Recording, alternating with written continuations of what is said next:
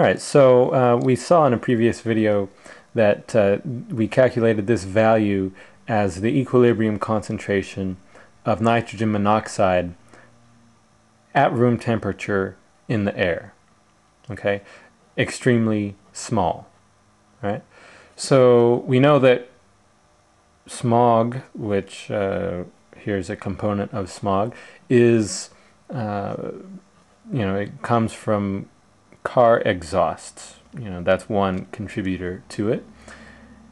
And what happens is it's this same reaction produces nitrogen monoxide. However, instead of having this very small value for the equilibrium constant, let's see, this is at 25 degrees C,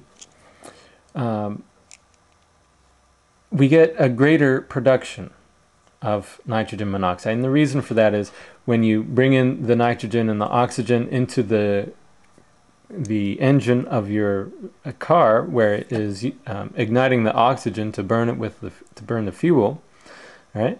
Some of that oxygen will react with the nitrogen, and it reacts to a greater extent because it's hot. Okay, so what we see is there's a temperature dependence of this value, the equilibrium constant.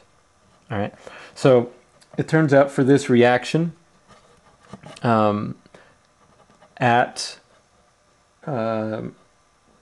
let's see, this would be, well, I'll just write it in Kelvin. At 900 Kelvin, this value is 6.7 times 10 to the minus 10th.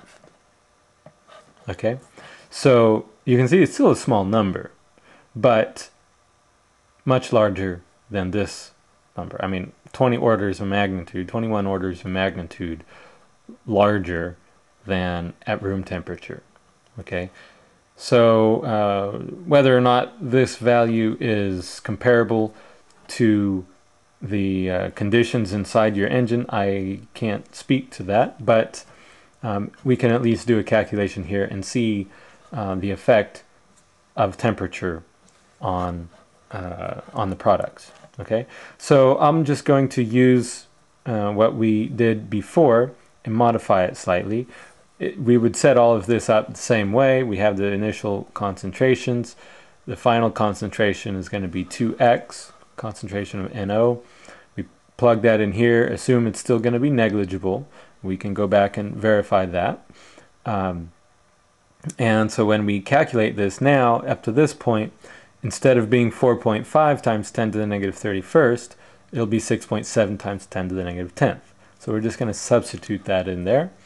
And so instead of this calculation there, what we're going to have is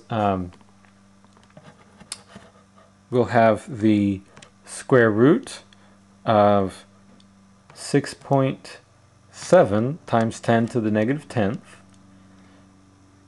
times 0.000285, that's the product of our concentrations of the reactants, divided by 4, and that gives us a value for x of about 2.2 times 10 to the minus 7th.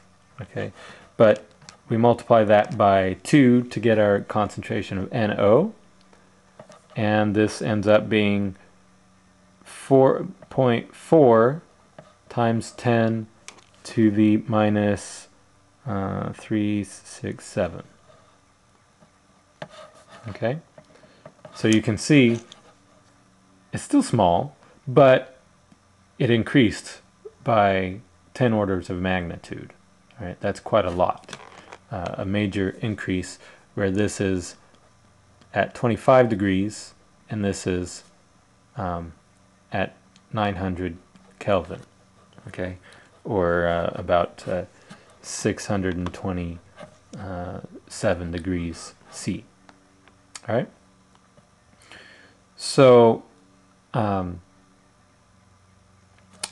let's do this one more time at even a higher temperature, okay? Because at 2300 Kelvin, okay, about 2000 degrees C, it's 1.7 times 10 to the minus third. Okay, still less than 1, so it's still reactant favored even at that very high temperature. But now we're talking about measurable concentrations, okay? And so this is definitely going to be significant. Let's see what this comes out to be. All right, so we do that same calculation here that we had a bit ago, where we have the square root of this time 1.7 times 10 to the minus 3 times 0.000285 divided by 4, and then I'm going to go ahead and put my multiplier on there at the end. And so what we have is 6.9 times 10 to the minus 4th. Okay, times 10 to the minus 4th molar at 2300 Kelvin. Okay, so now here we're definitely talking about significant concentrations. And I mean, if you were breathing this, you would not want to breathe that concentration of nitrogen monoxide, right? But we do need to verify our assumption. Okay, we assumed that X would be negligible in comparison to these values, right? And here, times 10 to the minus 7th, well, that's still, you know, several places out here.